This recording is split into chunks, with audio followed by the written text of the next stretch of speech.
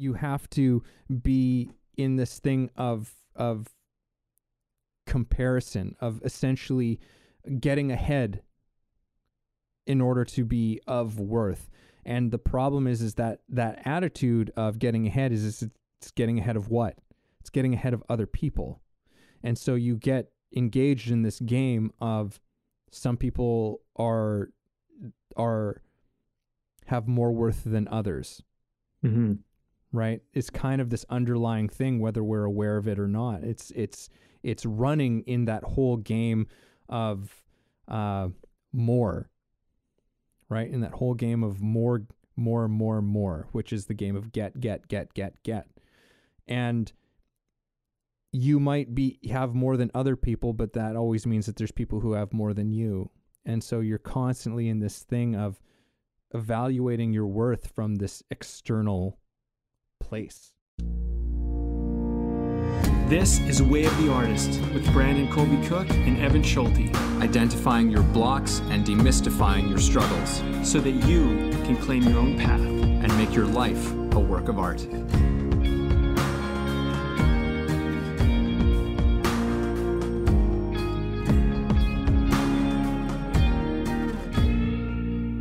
Well, everybody, it's that time.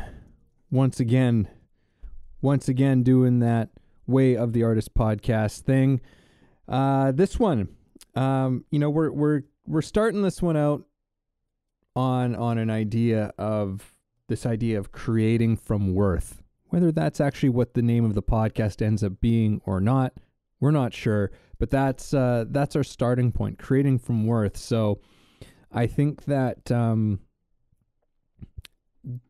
obviously this conversation is going to have something to do with this idea of worth, this idea of self-worth. And from there, so I'm assuming, I don't know for certain, of course, but I'm assuming that this conversation is going to demand some sort of a conversation just around this idea of our worth, our self-worth as human beings. And then I guess in essence, and what comes with that? What comes with perhaps some different understandings of what that means, about what our worth is, and what can we do perhaps from a different sense of our worth, a different sense of our self-worth? What can we create from that? Not simply as if we are artists, but what can we create? What can we create in our lives?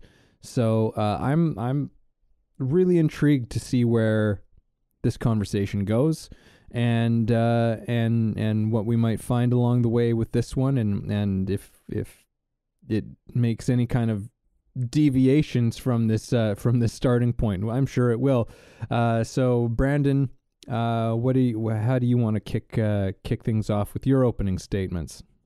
Well, in my opening statements, I'm intrigued to see where this is going to go as well. I don't know exactly, and I think for me that's actually kind of the point, because and I think I'll just reiterate this because we talked about this just before we started recording, which is that when you set out on a journey, I think this is pretty common for most people. So I'm going to speak generally, not just personally, but I think what happens for most people is we set out on a journey because we want something. There's something we desire and we go, well, I want that. So I'm going to go out and I'm going to get it. And you start walking down the path of whatever that might be. And maybe whatever you were looking for, you already had, but you didn't know it. And so then you're kind of like, well, why would I continue on? Why would I keep already? Because basically you're coming from a place of lack. You're coming from a place of, I don't have this, I'm going to go out and get it. And then you realize you had it, and you might feel foolish. You might be like, well, that was silly. I wasted all this time trying to get this thing I already had. I could have just acknowledged that I had it and started from there. But, I think one of the points that I want to bring up, because this has been true for me to some degree, is that I had to walk a certain amount of that journey to realize I had it.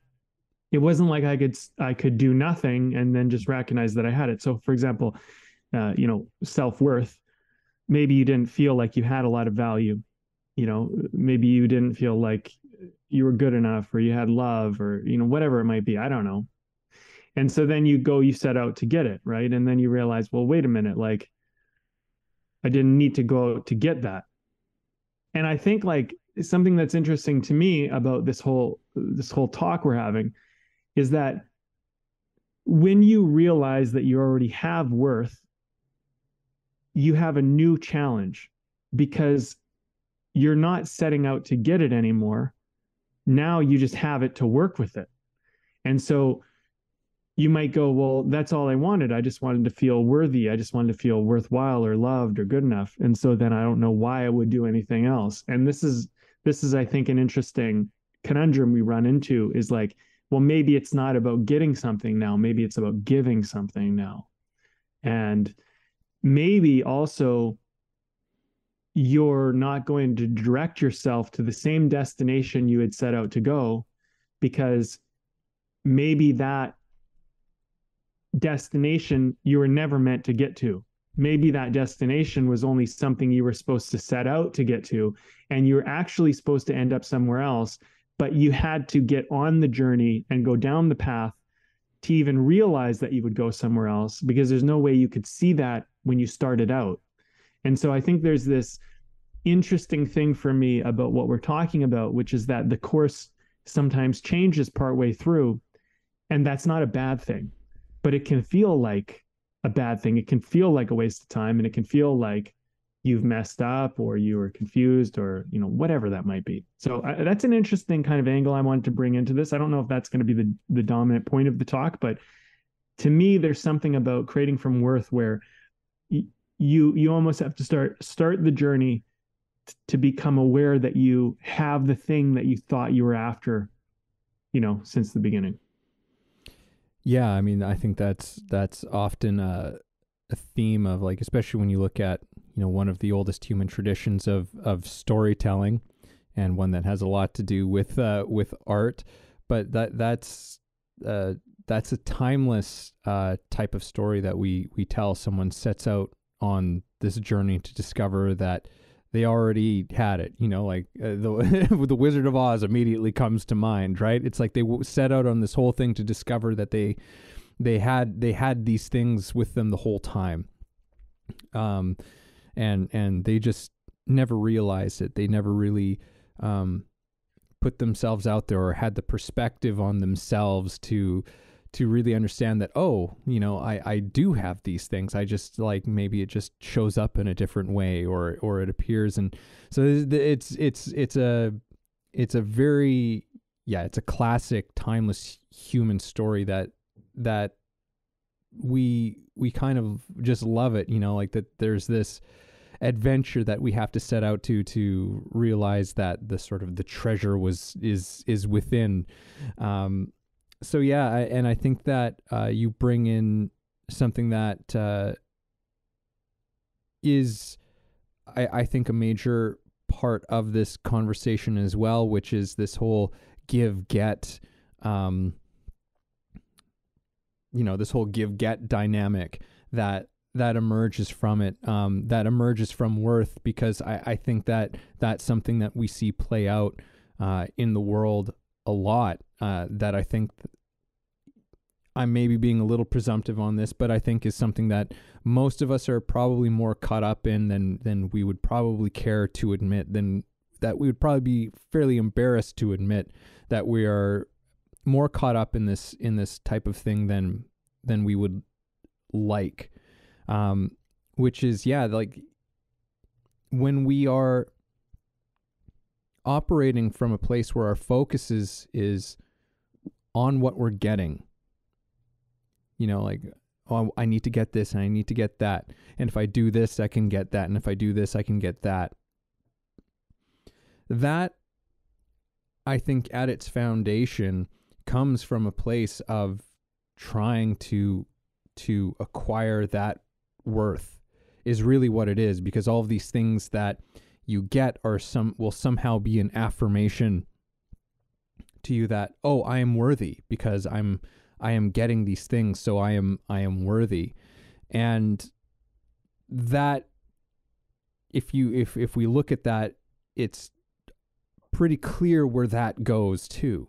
That goes to an endless cycle of tremendous insecurity and anxiety, because it demands a continual pursuit of getting. And getting isn't always something that we have much control over. In fact, we have very little control over what we get, and in fact is one of the arguably the biggest lesson of one of the great spiritual texts, the Bhagavad Gita, is this whole idea of like, no, like you is to learn how to take action in your life without any expectation of what you will get from it. Let go of any idea of the fruits of your efforts. Just focus on your efforts. I think in part because there's for a long time been this recognition that way of operating, that standard operating procedure of getting, if that's where we're working from, is that it creates just tremendous distress, because we don't have control over it, because so much of it depends on things that we have no control over. And so we live in a state of anxiety as a result of it. And in most people's lives, I think it shows up as that just general anxiety. Most people, today admit to living with some degree of anxiety in their lives. And that's just kind of on like an average, typical level. On a very extreme level, you see people doing all kinds of really horrible shit to other people, because you have to just exert more influence. You have to exert more power, and not just power, but power over. You have to have power over more things in order for you to control that getting, in order for you to ensure that getting, which is just is a beast with a bottomless stomach. And so even as you get power, and as one of our favorite philosophers, Alan Watts, in a wonderful talk I heard some years ago, beautifully described how anybody who wants power hasn't really actually thought it through. Because of this precise problem, because to have power means to continually have to control more and more and more things so that you can stay in power. And to control more and more things requires you to have to have more people, more things, more, what's the word I'm looking for? You have to have more mechanisms. You have to have more mechanisms in place in order to not only sustain, but to continue to grow it. And it has to keep on growing. And the more it grows, the less you can trust people, because you eventually have to trust people. Anyhow, I feel like I'm getting a little bit in the weeds now. But yeah, this get-give dynamic, I think, is tied quite closely to this thing of worth, because that getting is trying to get worth from without, as opposed to a shift to having worth from within. And that changes fundamentally the actions that we take in the world, and the actions that we choose to pursue in our life. Because it's no longer about trying to feed this monster, but is about something that you can contribute, right? Something that you can give that is bigger than yourself, right? I'm going to shut up now. Brandon, anything in there spark something for you? There's lots of stuff. Well, okay, so give from, to go and get from without or get from within. There's that, it reminds me of that saying, live by the sword, die by the sword. If you live by their affirmations, you'll die by their criticisms. There is this kind of thing that it can feel attractive or seductive, I think is maybe a better word for it. Whereas you go like, oh, it feels so good when they give me this affirmation. And so then you are vying for this affirmation all the time. And in the seduction stage of it all, you're not really thinking about the consequences of that, which is the criticisms that are going to come. And they will come. And eventually you'll have to face that in some form or another. And if you put too much weight on those affirmations, the criticisms will be absolutely brutal. And I see this with people a lot where they can't take feedback.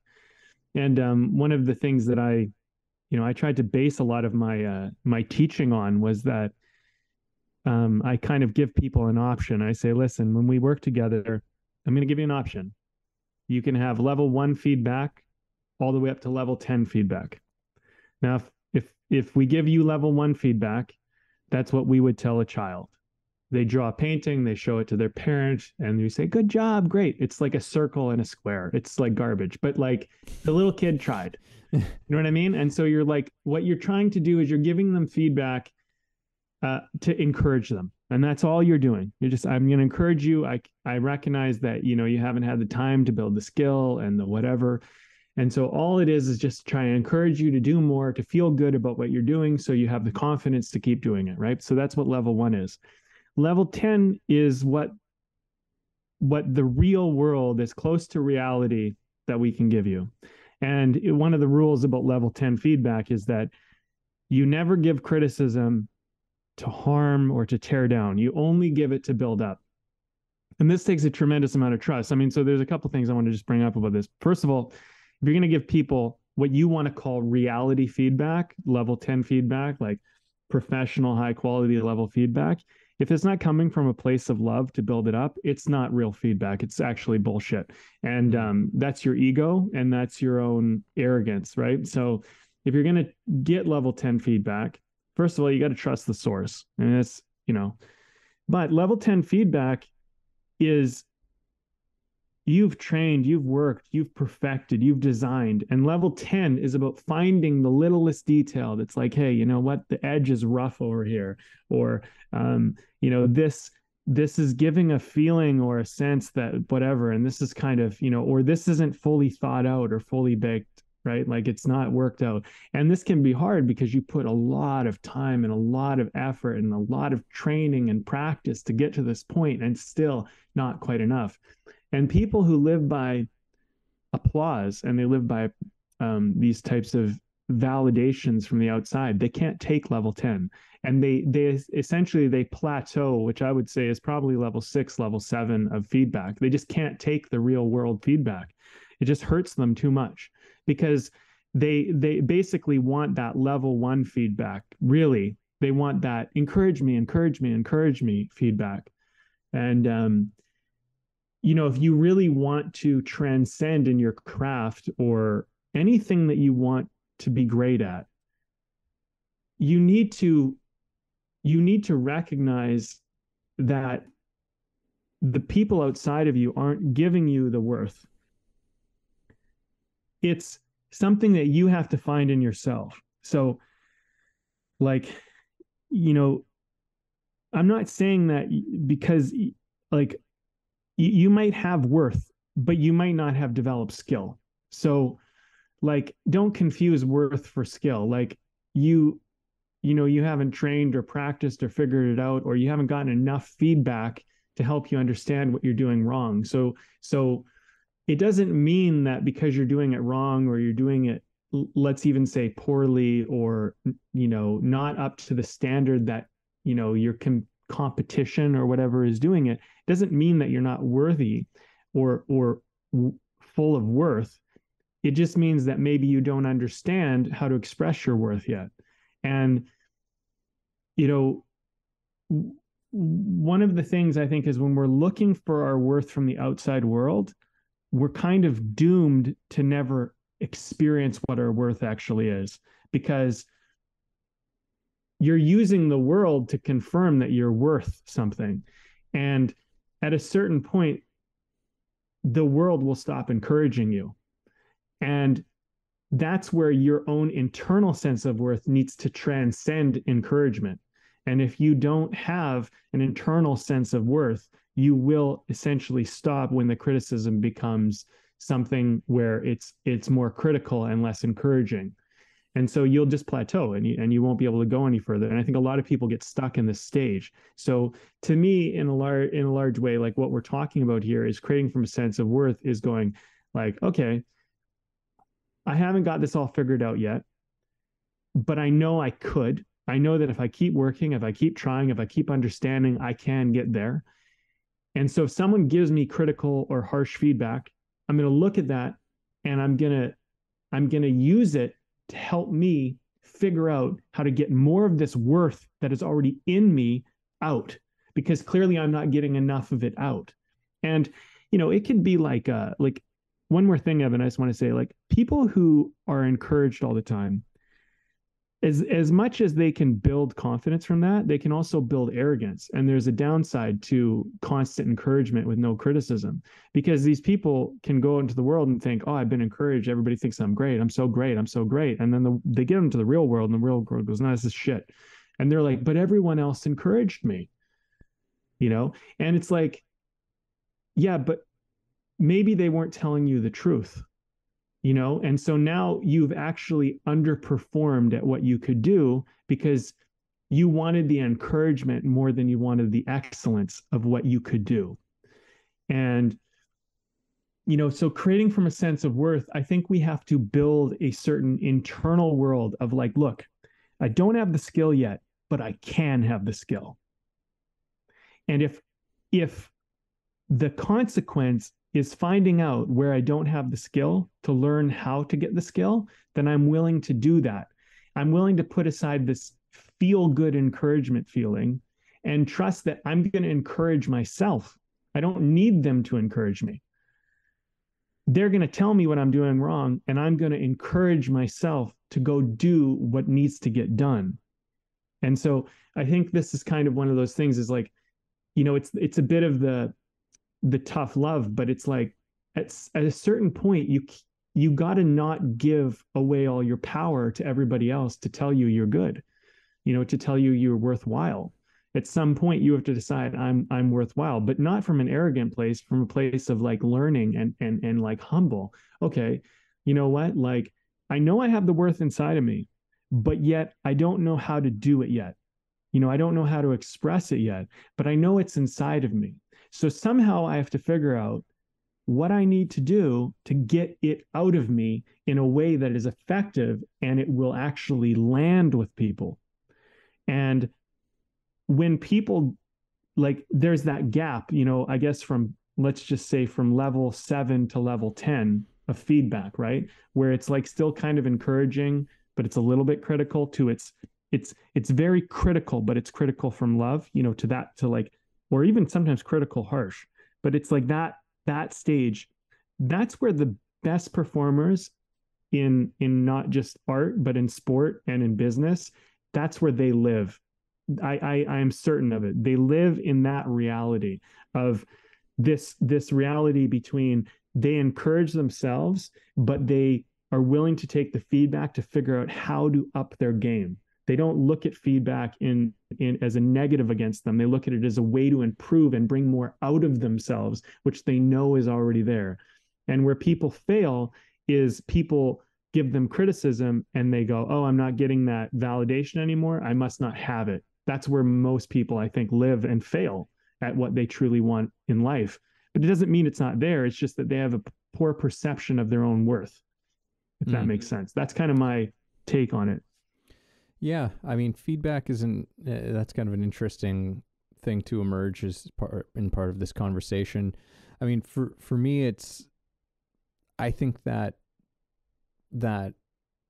great feedback and criticism is actually always a form of encouragement when it's done well. I think that there is an art to effective feedback because criticism should never be to discourage somebody. 100% agree. Right? Like, Yeah. it's like if we want to look at the opposite end of that thing. But I totally hear what you're saying. Like there's a kind of encouragement, which is, like that very sort of like just trying to like lift somebody up, not say anything negative. And that's not particularly great, a great form of criticism or encouragement. Even for kids, actually, I was reading a thing, just sort of a side note, that in terms of talking to kids and like things they've done, like, they did like a drawing or a painting or something like that.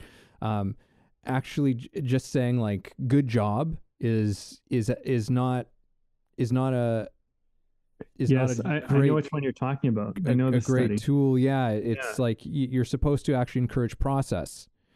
So instead of just like, hey, look at that, good job, it's which is encouraging result, right? Yeah, Not yeah. process, Instead of process, like it's like, oh, like I like that's a really interesting color that you chose to use there. Why did you do like why did you choose to use that color? Like actually engaging in sort of that thing that isn't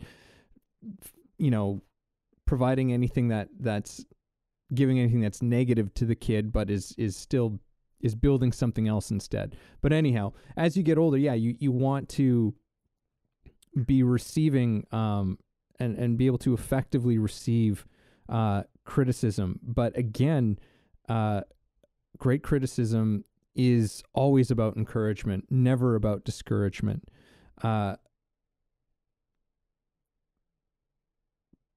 Because I think that really great criticism is always about,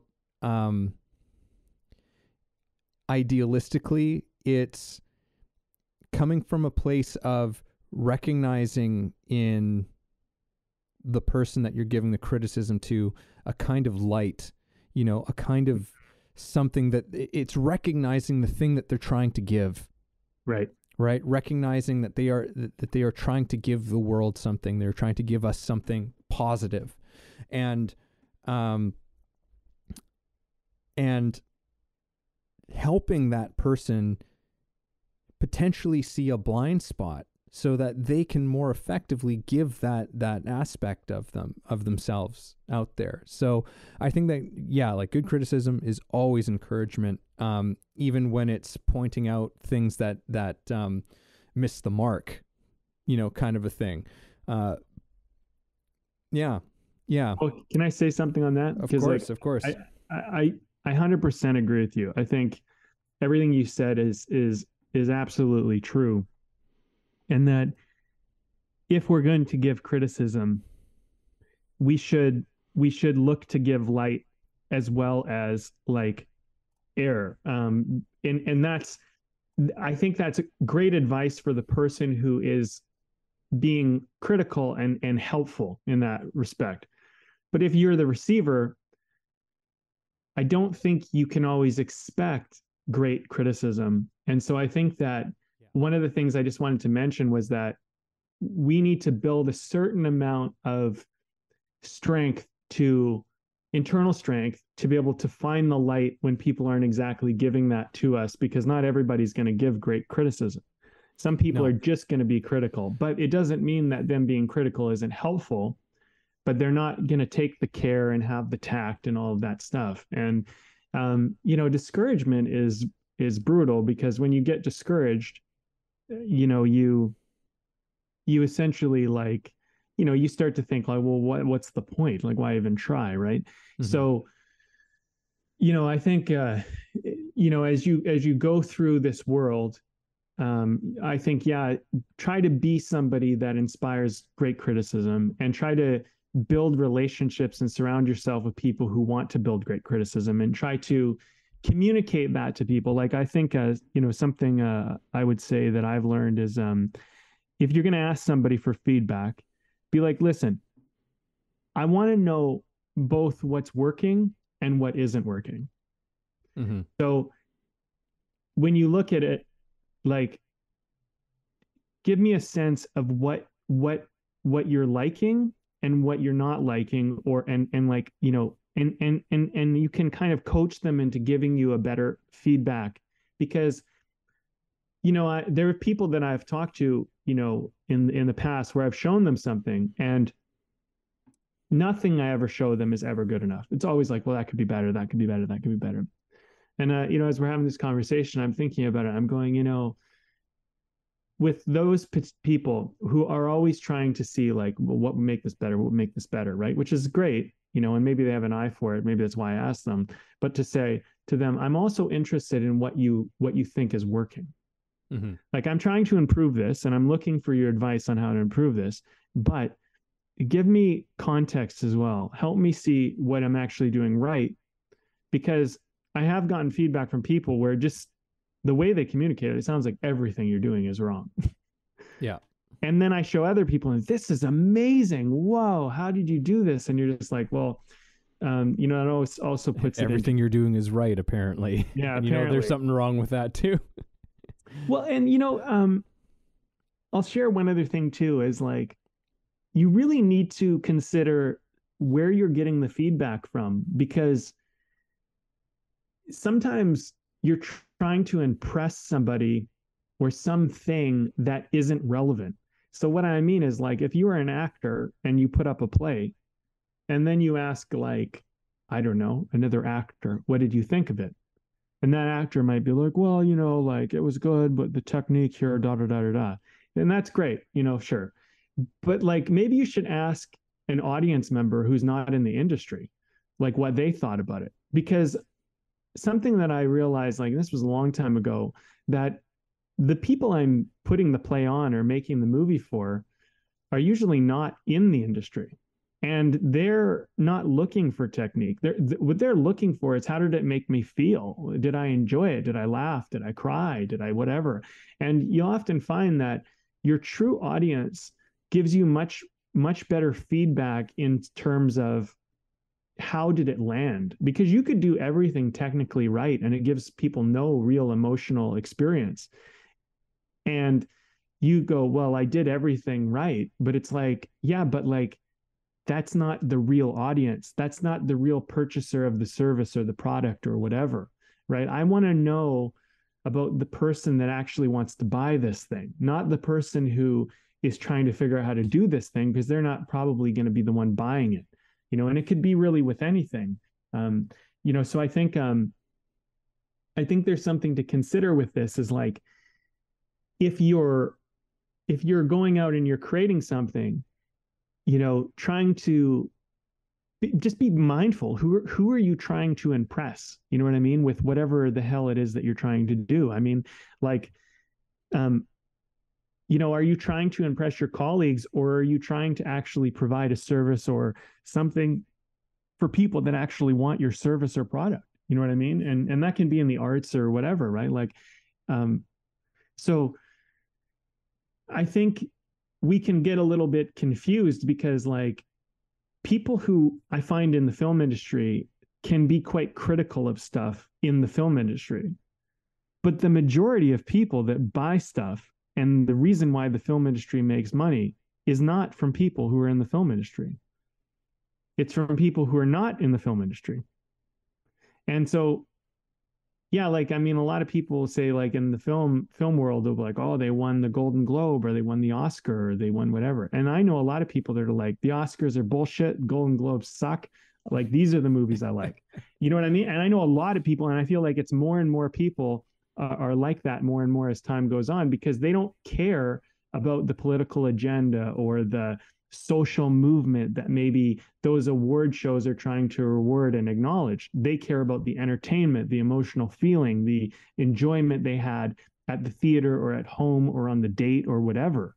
And so, you know, when you're thinking about whatever it is you're doing or creating, consider the fact that, you know, you're not always trying to, you know, to get the approval of the people you think you're trying to get, and I think this is a relevant thing because, some people can say, well, like, I don't know, I'm going to use an example. Adam Sandler. People go, well, I've heard people say Adam Sandler, like, his movies suck, blah, blah, blah. Adam Sandler is one of the most successful, prolific producer actors of our generation. Now, you can say what you want to say about Adam Sandler. You can say, his movies are not this or that or whatever. But what they are is they're entertaining. They sell. They make money. He has a very successful production company, and he enjoys what he does, from as far as I understand, and continues to do it. So he must. So if he bases his journey on what, say, the critic thinks, the film critic, the artiste, then, maybe he doesn't have the career and the joy that he wants. And maybe that's not the point for him, right? It doesn't mean that he hasn't done great work, but he's definitely figured out a business model for success in the film industry. And I think, like, as you go through whatever you're doing, just kind of keep in mind that you can offer a lot of value. You don't have to be like I know, Evan, let me just say one last thing. I know you love Daniel Day-Lewis. I love him too. I think he's amazing. But not everybody has to be Daniel Day-Lewis. Not everybody's competing with Daniel Day-Lewis. Like, if you put Daniel Day-Lewis and Adam Sandler together and you were to compare them as actors, people would have opinions, right? But, like, does that mean that somehow one is not worth something and the other is? Like, it doesn't, right? Like, it's context. Yeah, totally. Yeah. This summer, Daniel Day-Lewis is Spider-Man. Yeah, totally. What? Yeah. I don't want to see Daniel Day-Lewis. Well, actually, in a way, I kind of do want to see Daniel Day-Lewis as Spider-Man. But no, I hear what you're saying. Different services, different deliverables, right? Yeah, and it's funny because, like, things. I was just recently listening to another podcast. I don't remember what it was, but they were talking about how, it used to be like critic reviews, like for movies and stuff like that, were really important. They're really and now, like, they're actually not particularly important for how a movie does. Like, movies do very well, with poor critical reviews. And you see that now because we have these platforms like Rotten Tomatoes and Metacritic and stuff like that. And you can see very often these stark divisions between what the critics thought and between what audiences thought. Right. And, it's not perfect, but, very often, like, there's some terrific movies that the critics, shit all over, but audiences are like, nah, there's something about this. This is really lovely, because sometimes, again, looking for different things. And other times it's reversed. Sometimes there's a really fantastic movie that the critics are saying, like, no, please, like, watch this. And for some reason, you hear about movies getting, like, review bombed and stuff because there's some sort of agenda going on there. It's interesting how that can go both ways, because sometimes there's an agenda in the critical world and sometimes there's an agenda in the public world too. And they can, anyhow, this is a whole side thing. I want, but it's been a good, I've enjoyed this aspect of it, but I feel like we really need to talk about this whole thing about worth. I feel like we haven't really addressed this thing of worth, self-worth, and because I think it's such an important part of this conversation that I don't want to. I feel like we haven't really looked at this aspect of it, directly enough. So I don't want to lose that opportunity. So self-worth. I mean, that's something that most people, I'm sure, have heard of your self-worth. And self-worth is, as I understand it, is different than self-confidence, for example. They're completely different things. Self-confidence in some ways is something that you can develop, to a certain extent that you can work on.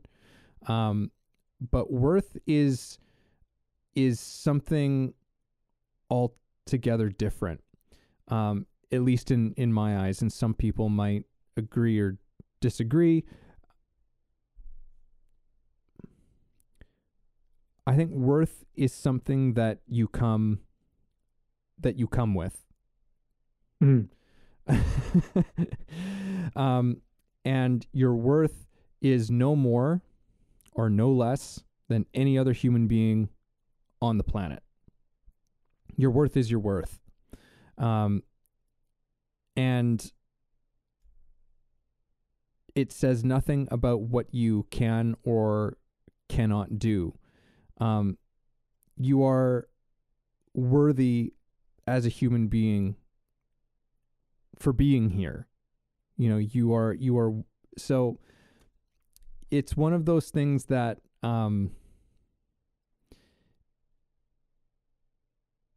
it doesn't mean that you don't have to put effort in or to put work in to, into the things in your life. It only says that you are no more or less deserving than any other human being on the planet, kind of a thing. That's somewhat as I understand it. But your worth is, and I hesitate to use this expression, but I can't think of something, but like your worth is like, that is like a God-given thing. It's because you're here, because you exist, you are worthy in some way of this existence. And there is, an aspect of a deep, deep love that I think is to be, accepted. And I think that is like the trick of this thing of self-worth, of our worth, is that it is something that we have to accept. It's maybe one of the greatest gifts that we can accept is our worth. For the very same reasons as we began this conversation with, and why I think it's such a tricky thing, and why it's something that we have to, why it can feel like such a thing that we have to learn to accept, is because we have been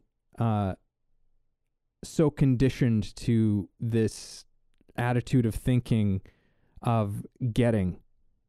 We have to go and get our worth, as opposed to, no, you have it. You have worth. You don't get worth, you have it. And that's a tough thing for us to do, because it's like, no, but you have to do things for it. You have to earn it. You have to be basically in this game of one-upmanship, right? You have to be in this thing of comparison, of essentially getting ahead in order to be of worth. And the problem is that attitude of getting ahead is it's getting ahead of what? It's getting ahead of other people. And so you get engaged in this game of, some people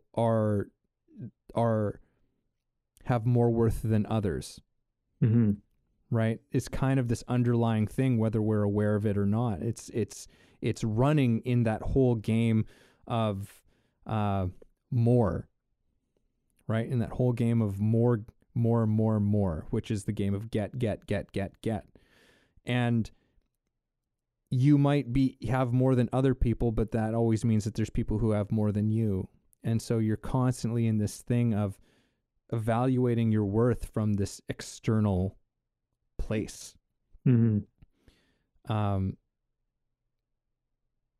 As opposed to your worth, you came with it. Hey everybody, this is Evan, and this episode is brought to you by my book.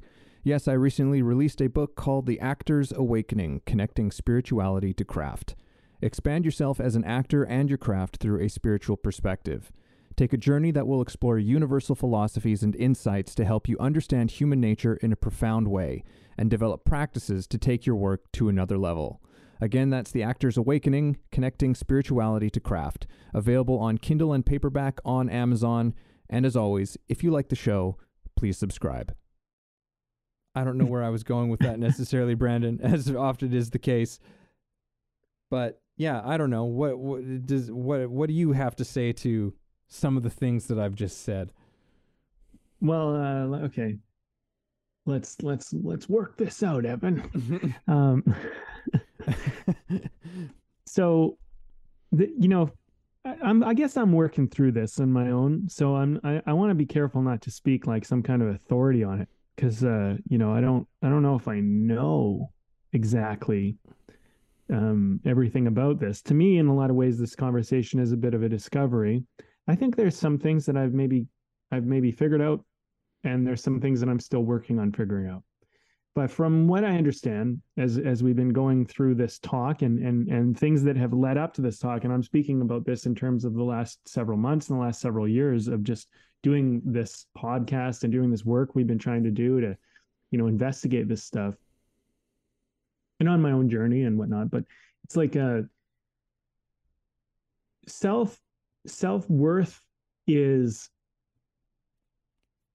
it's kind of like we all have it. Like you have it, I have it, we have it, right? It's there. And you can, I think what the challenge for a lot of us is that we look at it in these terms of like potential, and we look at it in terms of comparison and results and things like that. And I think that's what confuses us around what worth is. And I think that when we're looking at worth, like something that I've struggled with a lot in my life, maybe this will give it context, but I truly saw love as very conditional for most of my life. And that probably has a lot to do with, parenting and the way I grew up and just my early perceptions of the world that, in society and culture too, and all of that. But it's like, I thought that I had to do these great things to be loved, and that love was very conditional upon me developing and building myself into something and achieving something. And I'm sure there's a lot of people that can probably relate to this whole idea. And so those of us who have kind of bought into that idea, we spend a lot of our time pursuing things to try to validate why we should be lovable, why we should be chosen, why we should be accepted, and all of this. And the problem with this whole idea is that it presumes the opposite.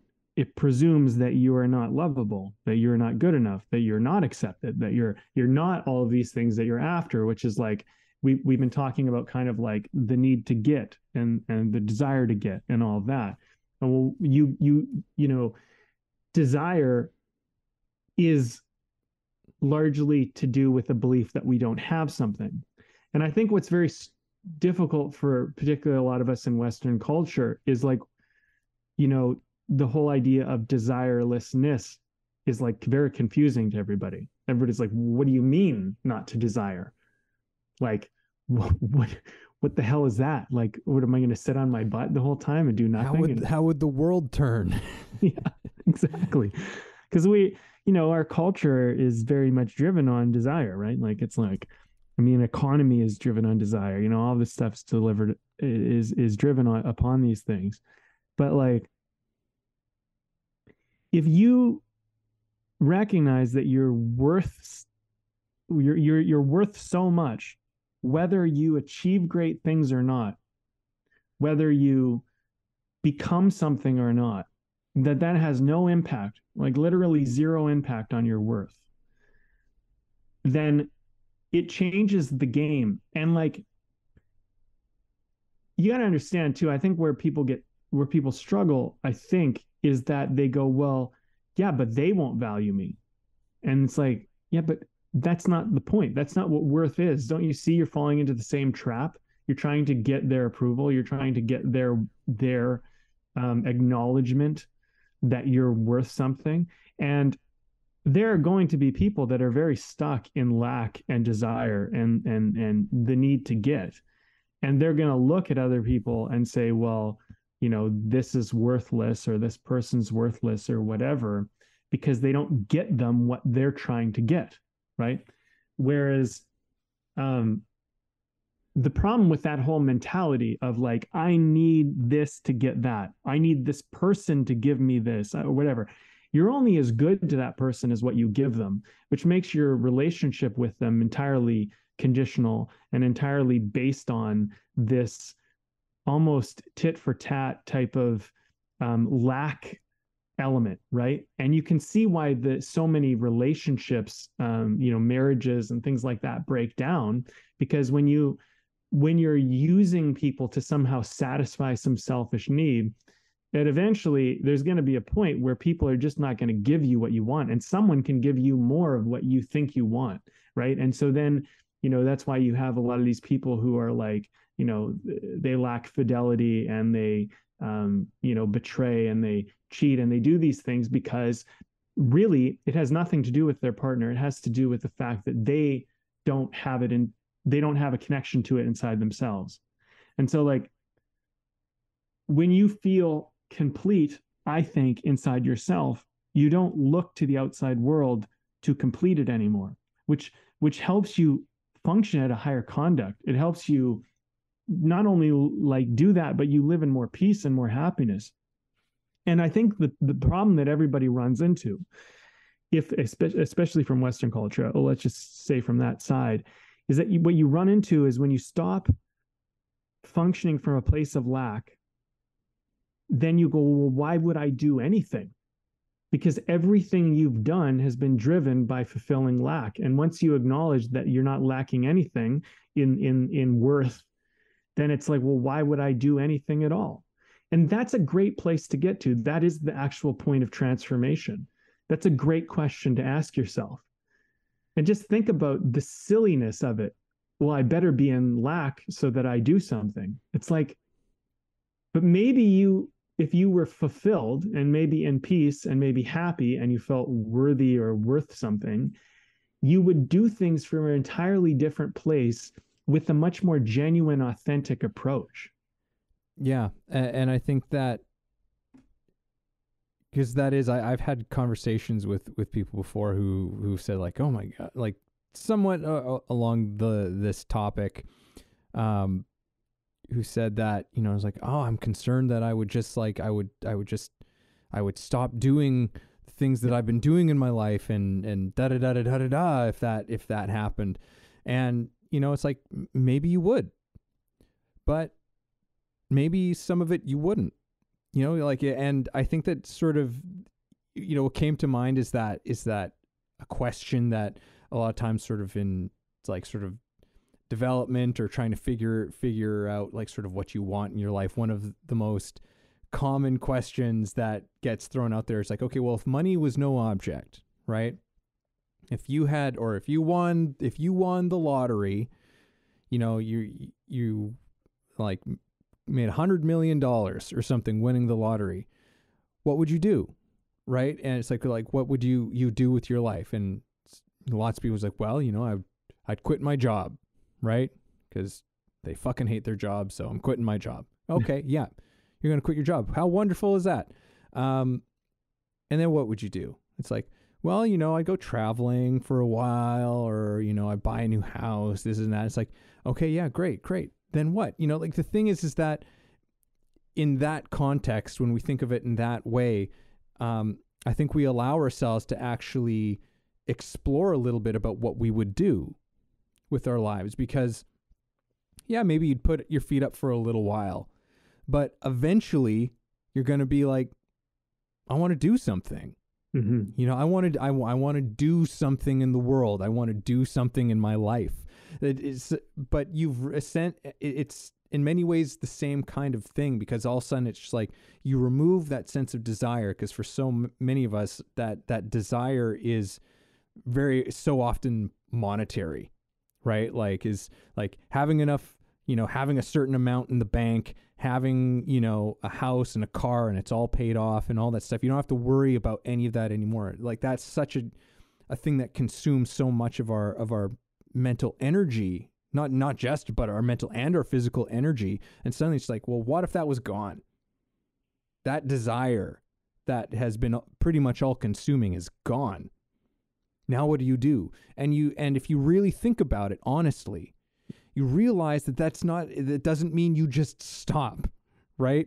People don't just people don't lament winning the lottery because they're like, oh no, what am I going to do with my life now? Right? People go like, oh my God, I can do anything with my life now. And maybe that requires some work. And certainly you hear stories of people who actually go through pretty significant challenges, and depressions and things after not necessarily winning the lottery, but, after becoming financially successful through their careers or whatever it is, having this discovery like, oh shit, what am I doing? Because it was all about this thing now, and now I have it, and now what do I do? Yeah. What do I do with my life? Because this thing that I was doing, I did it for this, and now I don't really give a shit about this thing that I'm doing. Right? And so it's like, so now what do you do? Is it game over? No, it's not. Right? It's not game over. It's a deepening. Yeah. It's a new game too. You've actually transcended. Yeah. Yeah. You've actually moved to a new level. Yeah, absolutely. Yeah. And it's interesting. There's a terrific classic sort of book called Siddhartha. I fail to remember the name of the author, Swiss author.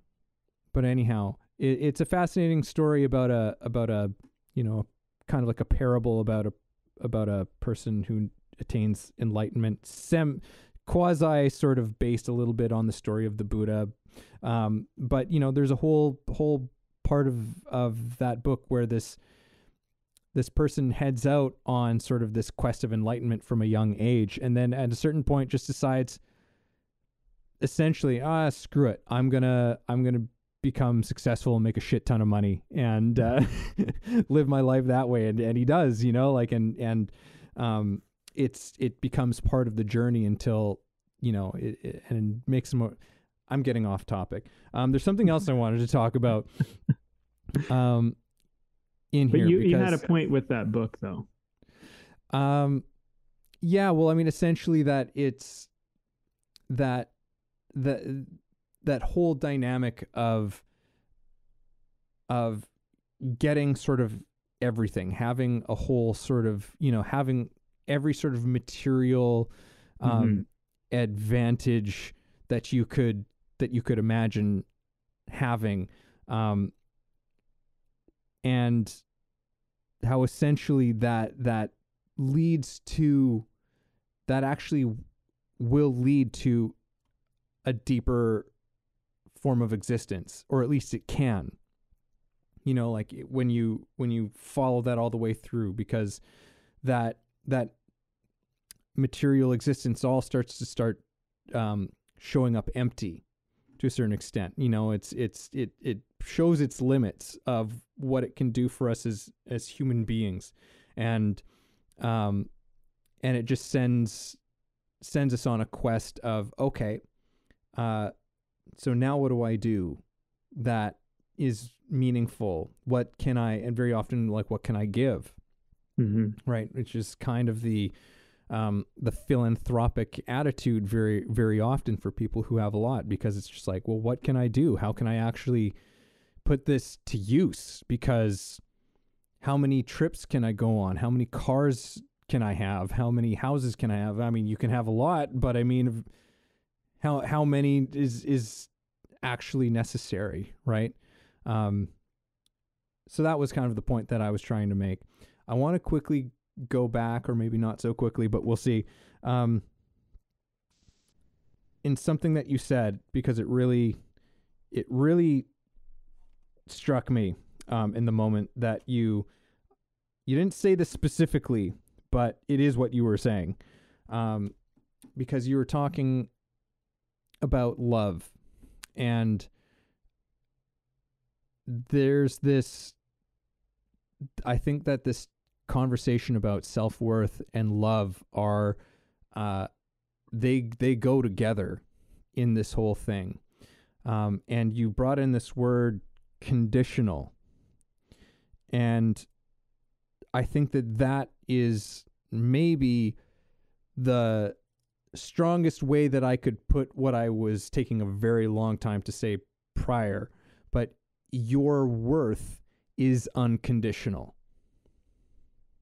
Mm-hmm. Your worth is unconditional. And I think that that is part of the challenge, is because we are so conditioned to think that our worth is conditional. Like it is like we live as if it is completely conditional. My worth as a human being is conditional upon this factor and this factor and this factor and this factor. And you're constantly in this pursuit of having to get it because it's based on all of these conditions. Mm-hmm. And if I meet all these conditions, I'll have worth. But there's no condition that will give that to you. Yes. And so I think that the lesson, the task, the quest of that acceptance is the acceptance that your worth is unconditional. Yeah. Your worth comes with no strings attached to it. It is. It just simply is. What will you do with that? What do you do with that? You know, like, and I know even for me, like, I hope that nobody is hearing me say this, like, oh yeah, I've learned this one, you know, like I get it. It's like, believe me, that's a challenging one. That is a tough one to accept. To say that, like, because even in saying the words, as much as I was struck by them, it's also like I can feel the resistance to letting them even land, you know, like really, truly, fully land. That's like your worth is unconditional, mm-hmm. right? It's just like, I don't even know what that means to a certain extent. You know, it's like, do I know what that means? Yeah, I know what it means, but do I really know what it means? Yeah. Not yet. Not yet. But that's an interesting thing to pursue.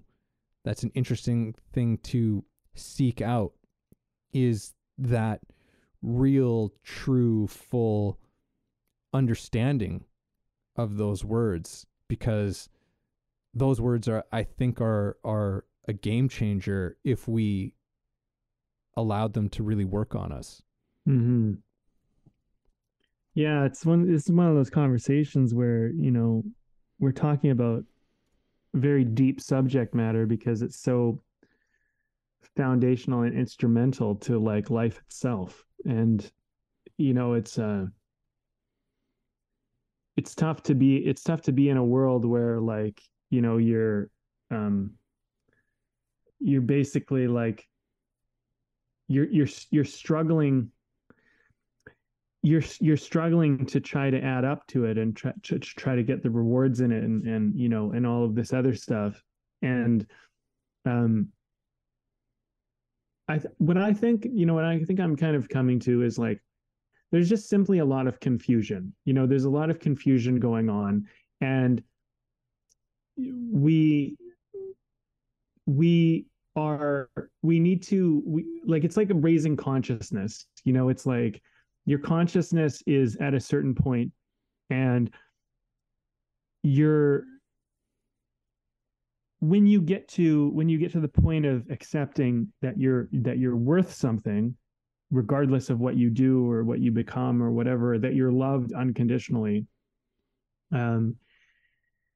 it's, you know, there's a new place in which you're going to be acting from. And so that is a new form of consciousness, because everything you're doing when you're trying to satisfy that is like, it's like, really, it's like, if you know, you want to put it, it's like your lower self, right? It's trying to, um, it sees itself in terms of lack and incomplete and without and all of that, right? And so it's trying to go out and get.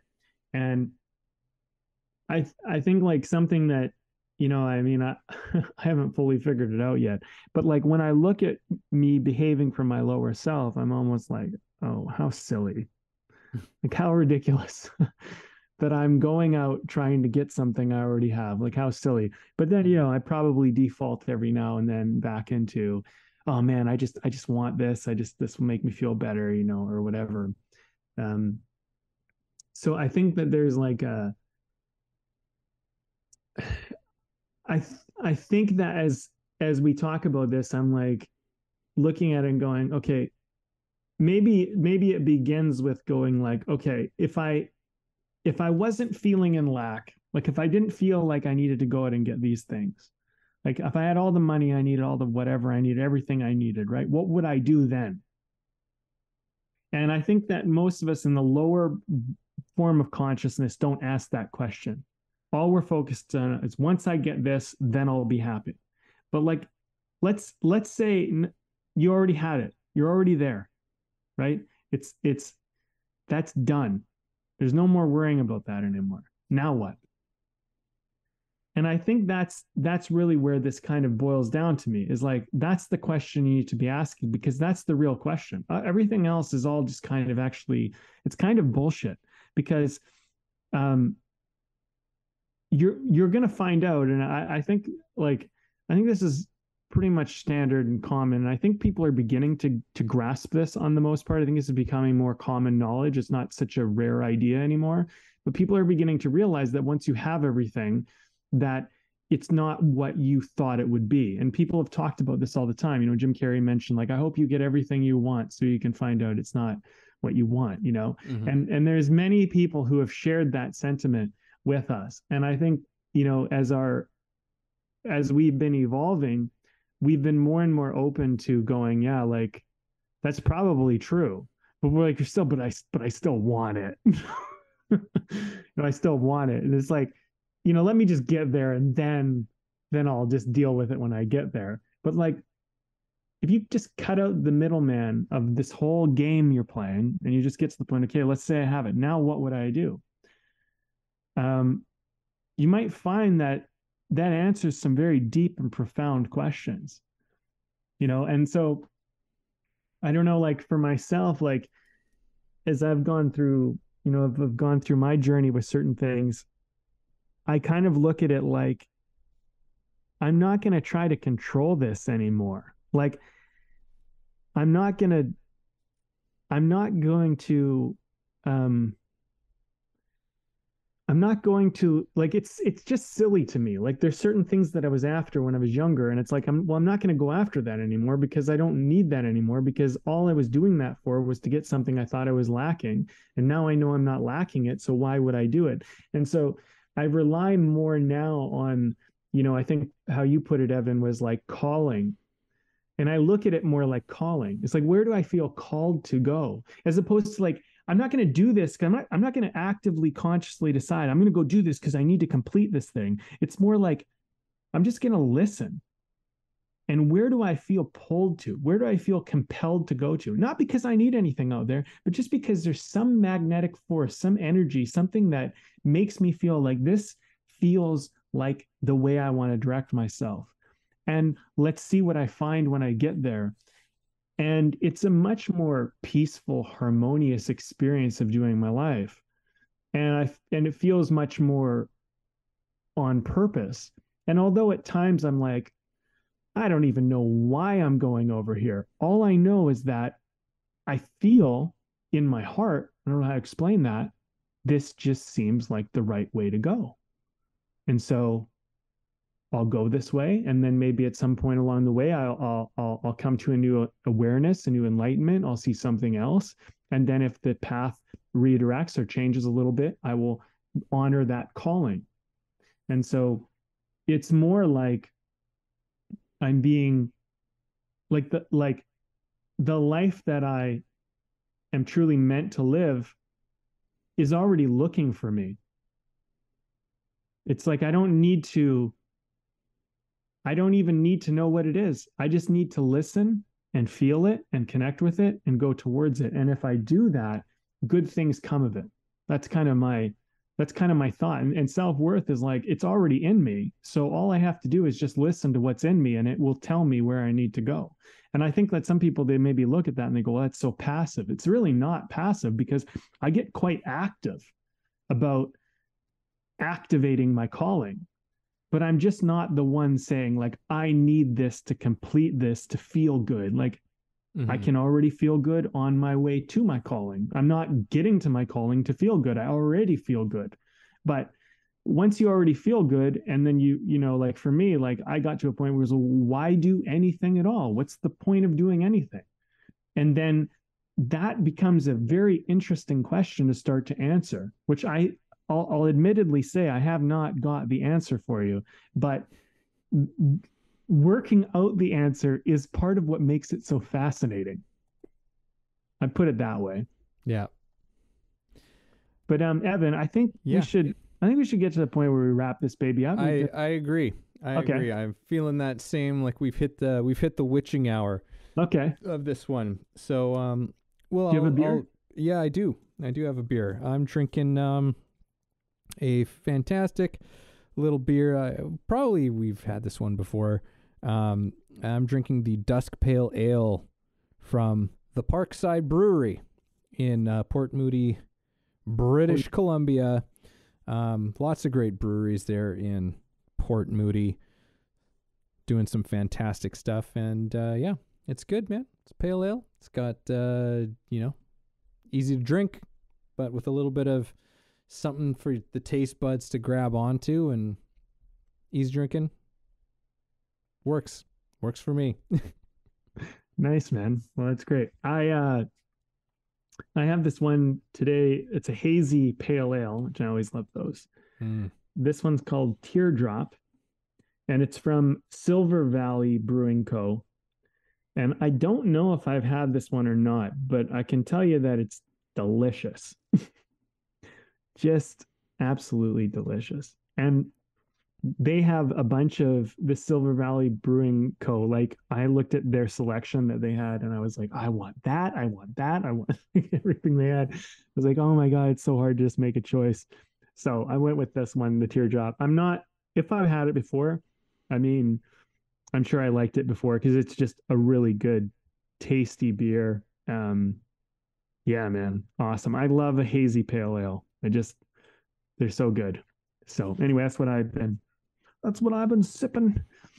Nice. You got any closing thoughts? I mean, I think I'll just reiterate for me, which is, something that will probably go up on my my chalkboard here, which is again, your worth is unconditional. Because I really want to sit with that one. I really want to sit with that message, because I believe it's true. But it's not something that is so easily just taken on. There's a lot of layers in between in between that and me, it feels like. So but in some ways I think I would maybe share something like, but act as if your worth is unconditional. Maybe you don't believe it yet. Maybe I don't believe it yet. I know I don't believe it. I don't believe it yet. But act as if it's true. A little bit of fake it until you make it. What would that change? What would that change if your worth was unconditional? If it wasn't based on anything, there was nothing to prove, nothing you had to be, no image you had to hold up None of it. All of that was just gone.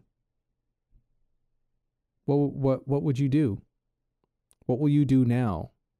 Mm-hmm. You know, try it on just as a thought experiment. Really try it on. Really think about it. Really consider it. You know, go for a walk with it or sit down quietly with it, undisturbed, and really consider it. What would you do?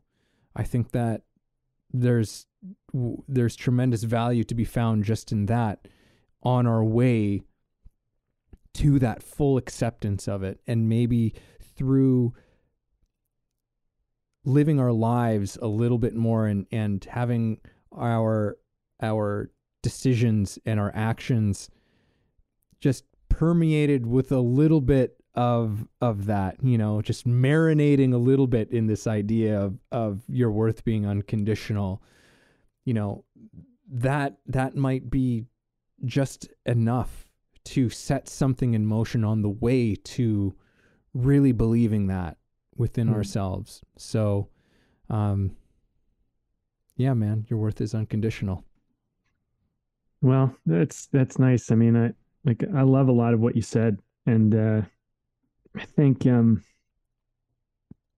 man, well, I think it's like where you're acting from is kind of what I'm thinking about as I walk away from this, is like, where am I acting from? Where are people acting from?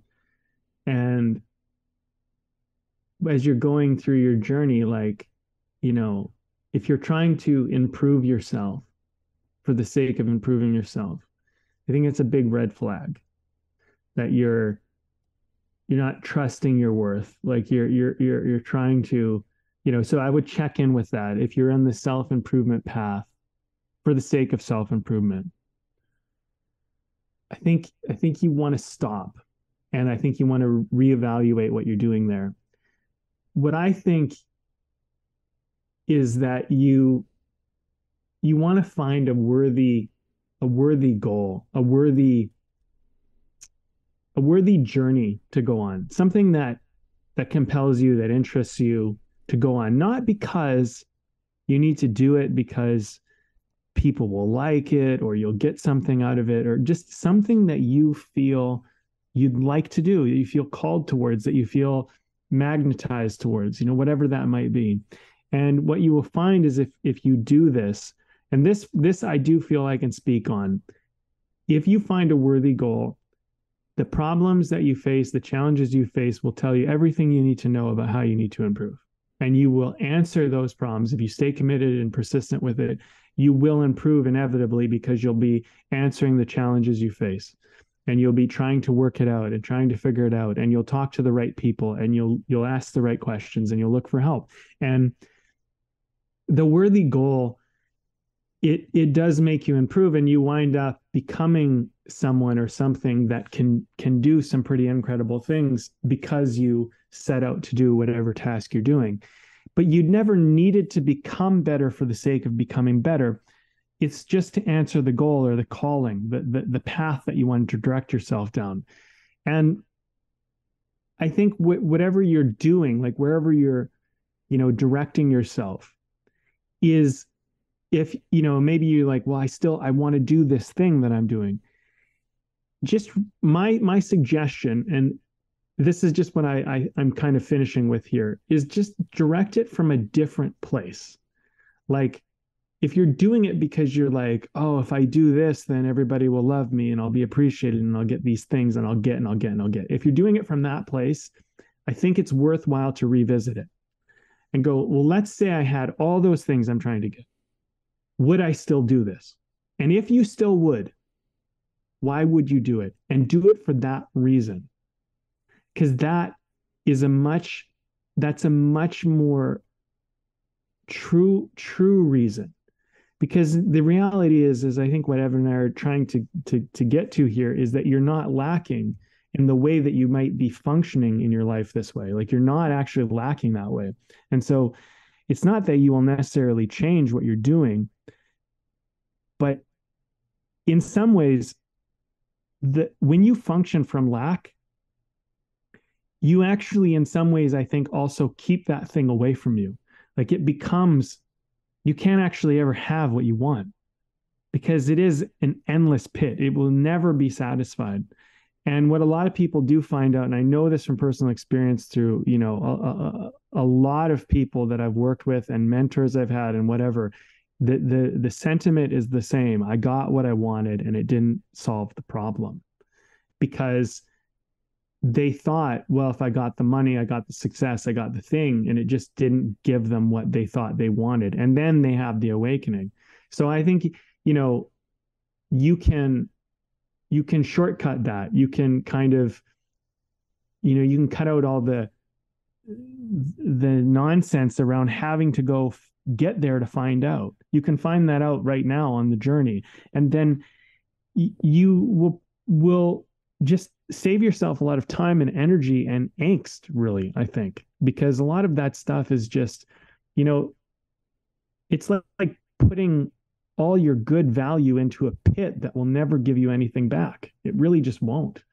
So start putting your value, into something that is actually building. And one last thing I'll say on this, and I mean, look, everybody's at their own stage and they'll take this however they will. But instead of looking what you're trying to get, try to look at what you're trying to give. Because at the end of the day, when you realize that you have everything that you need, all that will matter is what you contribute. That is all that will matter.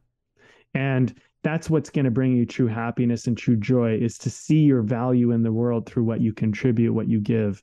And you have already a lot to give. And you just don't recognize that. You don't realize that yet. So, you don't need to go get. You can start giving now. And you're going to get way more than you would ever try to get from getting. It's a funny thing, man. It's like almost backwards to us, but anyway, try that. That's my advice, and take it as you will.